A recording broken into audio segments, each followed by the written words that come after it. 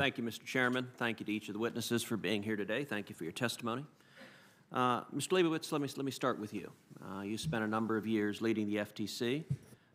Just today, the FTC announced a task force directed at high-tech giants, directed at both antitrust issues and consumer protection issues in the tech sector. In your judgment, is that a good idea? And if so, what should they be focused on? I would say it is a good idea. You were at the FTC when they did a pharmaceutical task force, and that resulted in enormous benefits for consumers and for competition. I think this is very, very similar and modeled on that effort. And I think they should. Well, I'll let the current FTC figure out what they want to do. But I think this is a great announcement, and I think they should use all of the authority of their agency to see whether there's any anti-competitive behavior in tech companies. I assume that's what they're doing. One issue that I've been very concerned about, and that I've found Texans and people across the country are concerned about, is big tech using its power to engage in political censorship, to silence voices with which they disagree and to amplify voices with which they agree. To what extent, and I'm going to ask this just to any of the witnesses in the panel who care to respond, to what extent do you consider that to be problematic? And if so, what are the remedies to it? I'll jump in here, Senator, if that's all right. When I look at the internet and internet platforms, I do see them as one of the greatest places for free speech and open expression anywhere. And particularly as you look to conservative voices, they've found an audience online, and there are countless examples of individuals who maybe wouldn't have been picked up in a newspaper or even on a Fox News, who are able to build audiences of millions and millions of people and become household names that then later get picked up on TV programs because of the internet. And it does provide incredible opportunity for all Americans, and I don't necessarily think you'd want to see the government stepping in to regulate speech there.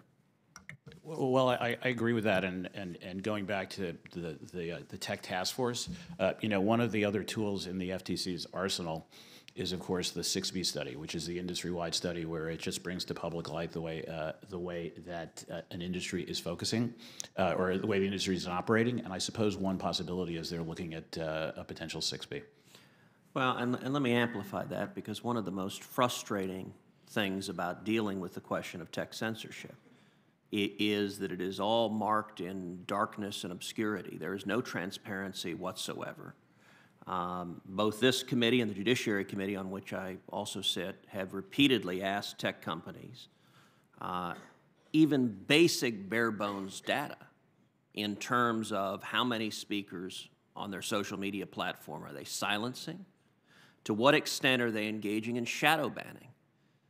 And shadow banning, by its nature, has been reported to be a process where a particular speaker is silenced, but that speaker doesn't know it because they send out a tweet, they send out a post, they appear to be communicating, and yet the tech platform does not allow those, including those who have affirmatively opted in and chosen to hear that speaker, simply doesn't allow them to hear that speaker, and those words, that speech goes into the ether.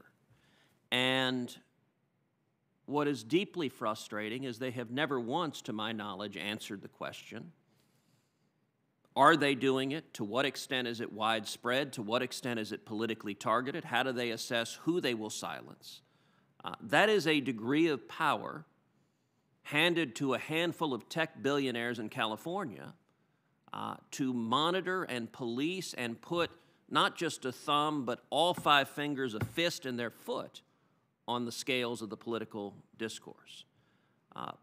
Let me ask this committee, a 6B study, I think Mr. Leibowitz is a good potential tool. I see other potential tools. I think the Department of Justice ought to be looking at this question very closely. But let me ask the panel, if the objective is more transparency, knowing what, in fact, the tech companies are doing and to what extent they are engaged in active, systematic, deliberate bias censorship, what tools does Congress have or the executive branch have to ensure more transparency? Senator, transparency is important, and there always can be greater levels of transparency. I will say that these platforms seek to serve all Americans regardless of political views, and are open platforms to do so. Out of curiosity, based on what? Because I can tell you when Facebook testified before this committee and I submitted questions to Facebook about the extent to which they were censoring people, they essentially refused to answer those questions. And I asked Mr. Zuckerberg before this committee if Facebook had ever once silenced people on the left or if it was only people on the right, and he was unable and refused to answer those questions either. So sort of an amorphous commitment to everybody in the universe when some people are being silenced and others are not, that rings a little hollow. Each platform has a different set of community standards that perhaps we could do a better job of making it more clear and more transparent in what they are, and certainly mistakes are made sometimes with voices on the right, but mistakes are often made with voices on the left. Can you give an example?